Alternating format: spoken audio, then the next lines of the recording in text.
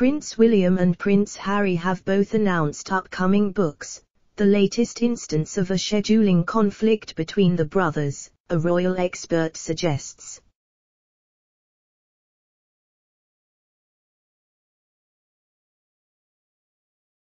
Royal expert Katie Nicholl has said that their announcement may indicate a battle for the spotlight.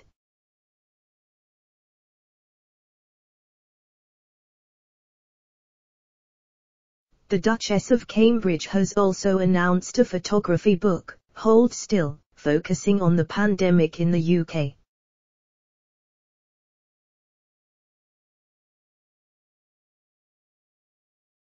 It came out days before the Duchess of Sussex revealed her children's book, The Bench.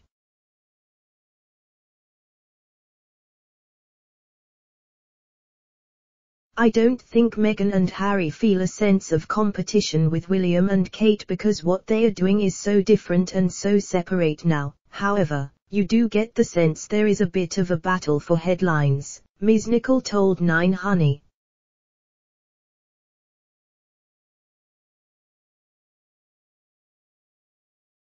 And I think we saw that when just as the announcement comes out that Kate was publishing her Hold Still book, we hear that Meghan is publishing her first children's book.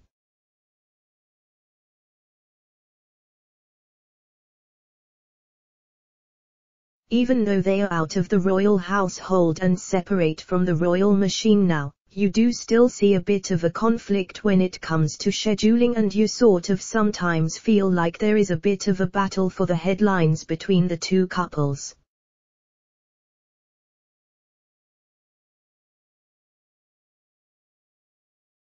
Both want to have the spotlight shined on the things that matter to them, and sometimes there is a bit of a scheduling conflict when it comes to those headlines.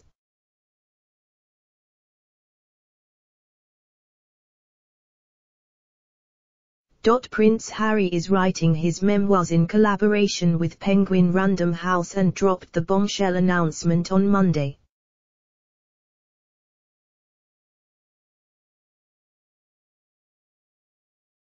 The same week, William made his own announcement. He will write an introduction for the book Earthshot: How to Save Our Planet.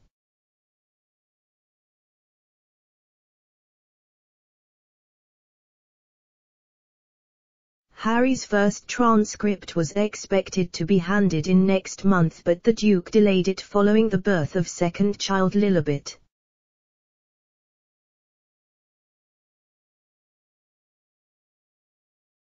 The memoir is said to include the prince's highs and lows. In a statement, Harry said, "I'm writing this not as the prince I was born but as the man I have become."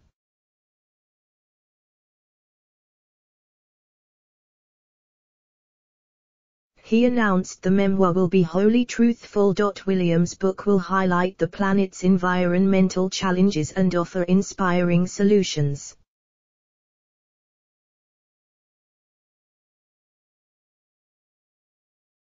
The Earthshot concept is simple: we have 10 years to turn the tide, 50 ingenious ideas, and one goal: to save our planet, co-authors Colin Butfield and Johnny Hughes told Harper's Bazaar.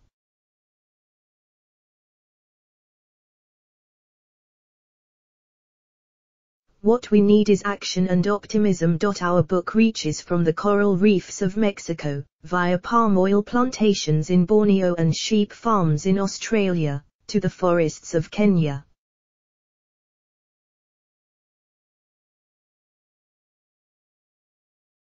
It's an explanation of how we've got to this point, and how, by acting collectively, we can fix it.